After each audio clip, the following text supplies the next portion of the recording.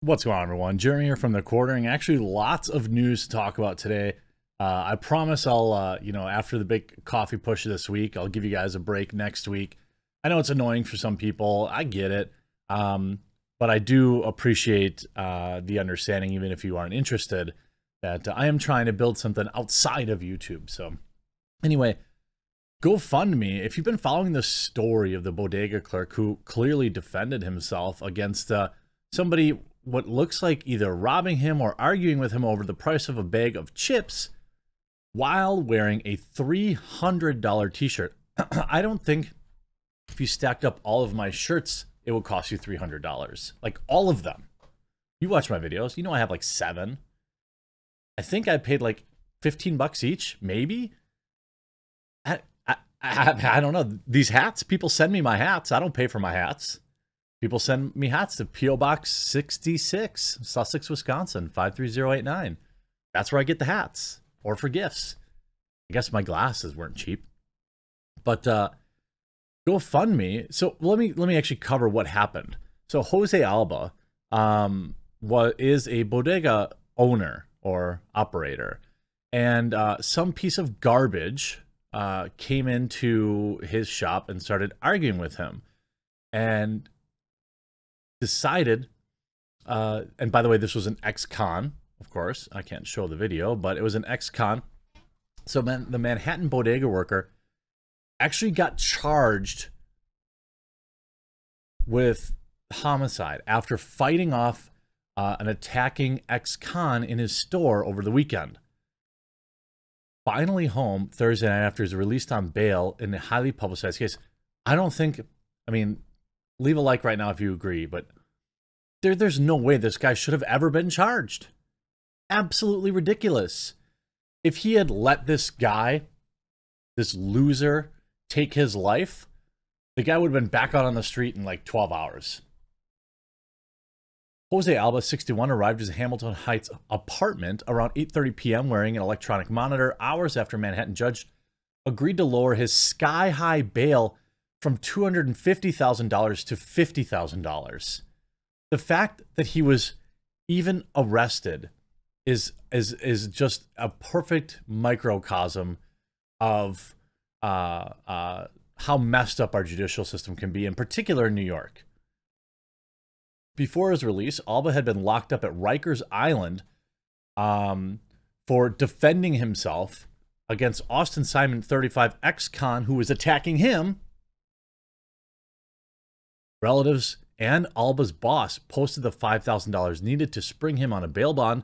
As part of the release agreement, Alba is barred from leaving New York City and had to surrender his passport, ensuring he will not be going to the Dominican Republic on a previously planned trip. Alba was working in Hamilton Heights Grocery on Broadway when he was attacked by Simon, a career criminal with a history of raising his hands to people, who stormed behind the counter and shoved him into the wall, the video shows. If you watch the video, it's very clear. The ex-con then grabbed Alba as the frightened clerk tried to get past him, getting his hands on something to defend himself, and that he plunged into Simon at least 5 times. Should have did it more. Simon's girlfriend also allegedly pulled a poking device from her purse and stuck it into Alba 3 times, in the shoulder and the hand. She has not been charged. Are you kidding me? Are you kidding me?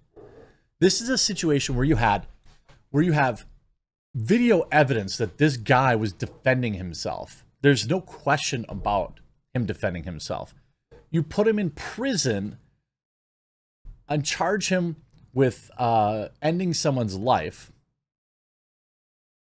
even though it's clearly self-defense. He couldn't even have gotten away from the guy. He had him cornered behind the counter in his own shop. And oh, by the way, the man's girlfriend, who also put hands on him, was not charged. A lot of these comments say the reason the guy is dead is likely because he shouldn't have been out of jail. Odds are it's going to turn around that he got a lighter sentence or early parole, but should have been in jail. Nice work, DA. The DA would rather make an example of a hardworking person trying to help than go after career criminals. In this case, the girlfriend also hurt the old man but wasn't charged, most likely because the DA and PD are calling it a case of, quote, self-defense. Now, New York City law requires the person who is being attacked to flee. So understand that when you live in New York City, you have a duty to flee. You cannot defend yourself. That's New York City. You are not allowed to defend yourself. You have to get away, even if it seems impossible, or even if somebody's plunging a pokey device into you. They require you to run away, apparently with, you know, a knife in your back.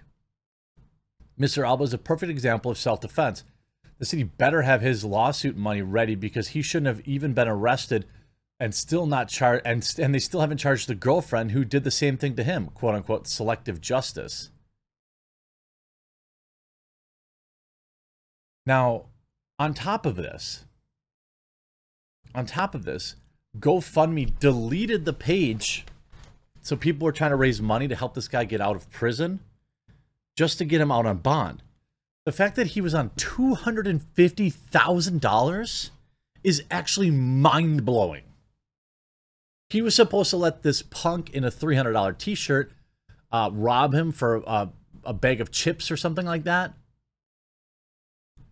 He was supposed to let the guy beat him up. Are you kidding me? I don't even know if I could never live in that state.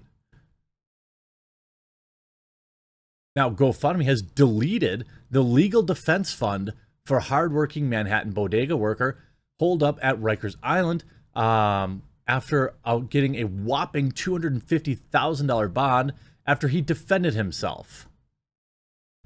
Jose Alba, 51, is currently languishing behind bars at the notorious jail despite surveillance video capturing the person he defended himself against storming behind the counter of the bodega to attack him. Alba's family insists he was acting in self-defense. I 100% agree.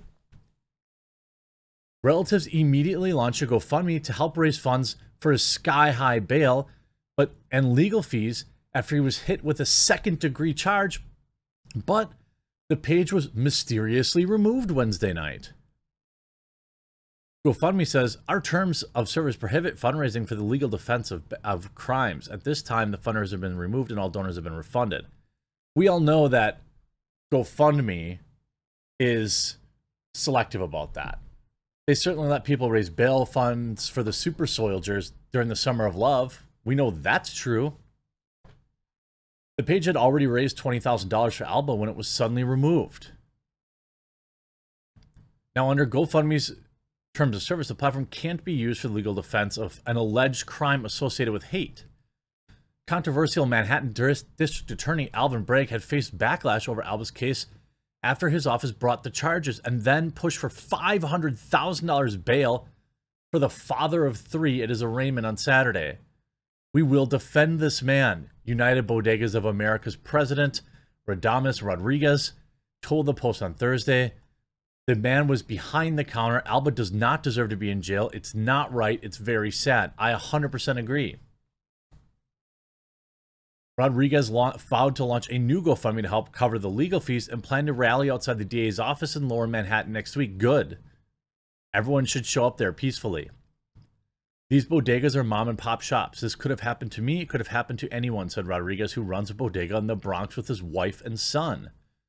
Rodriguez says he's also seeking help from the NRA to help strategize on making it easier for bodegas owners to apply and legally obtain protection from the city to defend themselves. We are going to defend ourselves. Love it.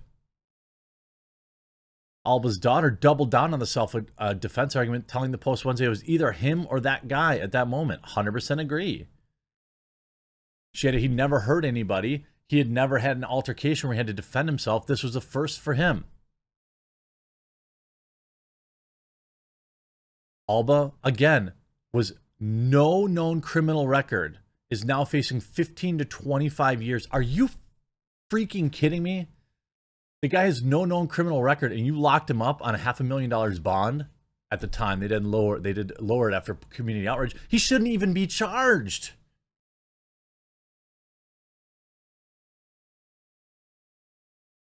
The attack unfolded when for who moved to the U.S. from the Dominican Republic 30 years ago, got in an argument with Simon's girlfriend over a bag of chips. The girlfriend had tried to buy a snack for her daughter when the debit card was declined. She claimed that Alba grabbed the bag of chips out of her daughter's hand, so she ran home to alert Simon. Oh, so premeditated, he came back down. Footage of the incident showed Simon storming into the bodega 10 minutes later and shoving him against the wall.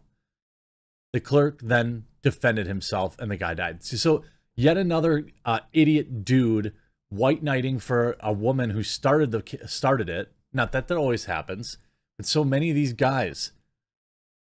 I'm going to show you, you disrespected my wife, my baby mama. I'm going to now ruin my life. And he literally did. By the way, I think there is a give, set, and go for him now. I feel like there was. I feel like there's a give, set, and go for him. Let me actually double check that, because if there is, I want to be sure when I tell you. Let's see. Give, set, and go. Let's see.